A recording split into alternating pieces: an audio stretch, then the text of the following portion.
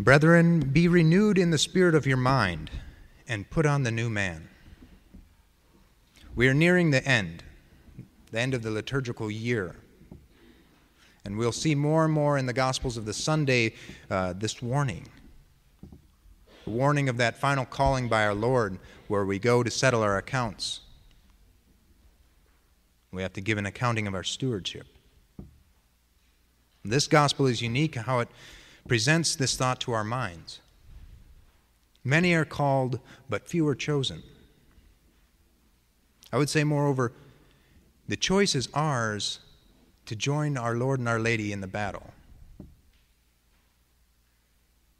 You see, we're in a battle for our souls. And so it's very important that we wake up to this every day and we go forth ready to fight. Today is a battle, a fight for my salvation. If we don't take part, we will most certainly lose. And so we need to be in league with our Lord. For He, like us, wants us to succeed, and He gives us the means to do so. He gives us everything we need, but we need to be proactive. We need to wake up and first thing, make that morning offering. Make that intention. I'm going to do all things today for God, all things for good, all things for my salvation. But how? How can I win this battle today? It's very simple. Come to the wedding feast. Our Lord has invited you. He's provided you. He's prepared many good things for you throughout the day. Just to see the sacrifices in abundance that are there. As I've said many a times, all these things that seem inconsequential can be elevated and raised to a higher plane. Do them for the love of God. Do things for the charity of your neighbor.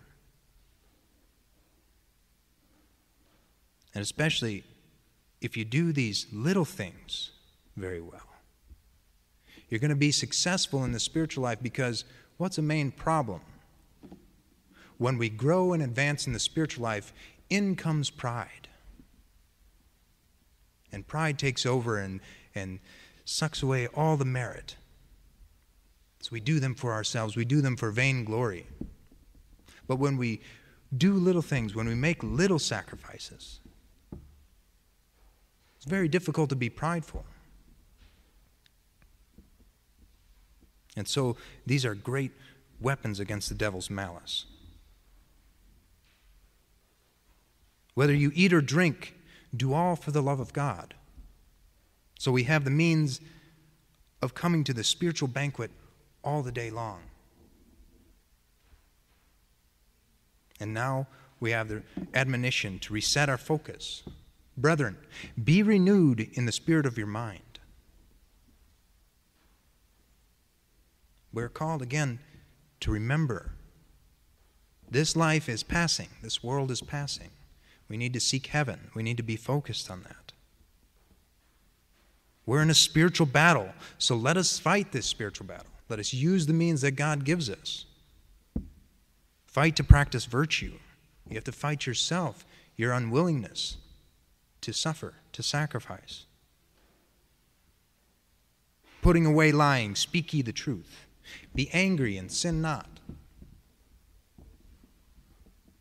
Give not the devil place. And so it's very important that we fill our hearts with love and truth, as the devil is the father of lies and of hate.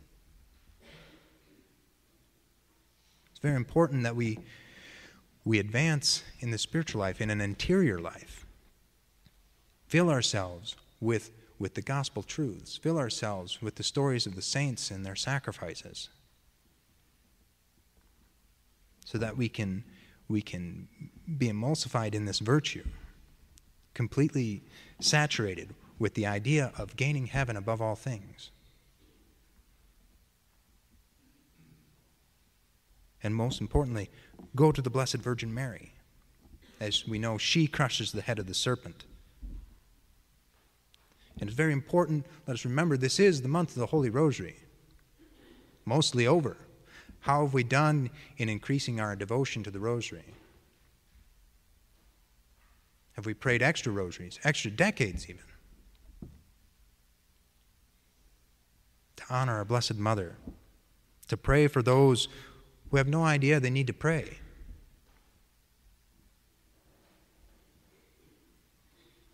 We can still make an increased effort to the end of the month. To place special emphasis on it, I'd read from the booklet given to me by Father Benedict called Our Glorious Faith and How to Lose It.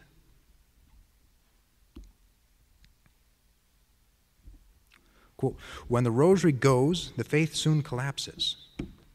I remember someone telling me of a friend of his, a great Catholic, the pillar of the parish, whose children had all lapsed, one after the other. They had all fallen away from the sacraments and from attending Mass. So I said to him, I wouldn't mind betting that your friend had been brought up to recite the family rosary when he was a boy, and that his children haven't. The next time I saw him, he said that this was indeed true. His friend had recited the family rosary at home when he was a boy, and when he had got married and started his own family, they all said the rosary. But then one evening, when they were about to start the rosary, one of the children switched on the television, and that was that. The custom of the family rosary was dropped, and in due course, they gave up the practice of the faith.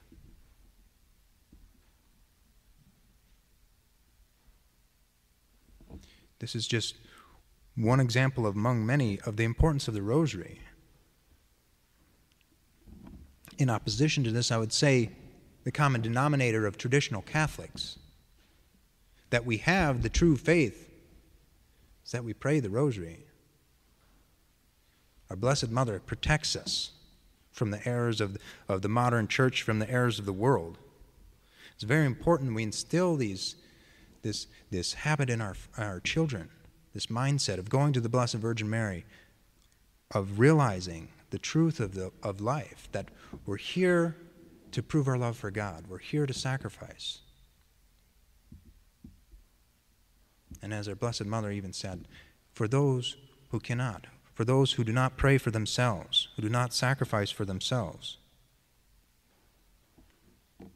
And this we have on Mission Sunday, remembering we're all called to be missionaries of Christ.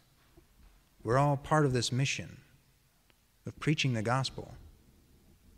We have an obligation to live, if we're followers of Christ, Christians, we have an obligation to live as Christ showed us how to live, to make an effort here. And this is our mission. By our example, we will lead people to the faith, being good Catholics.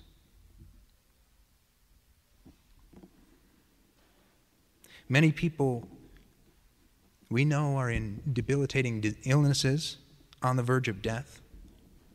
People in the world who have no idea of religion or of faith. And so we need to make the decision, the choice, to be a part of Our Lady's Army, to go out and preach the faith by our example, by our efforts. We're not meant to be here. We're all going to pass away. This world is going to pass away. But are we ready for it? Are we alive to the daily battle of our souls? Let us prepare with our rosary in hand, remembering many are called, but few are chosen. In the name of the Father, and of the Son, and of the Holy Ghost. Amen.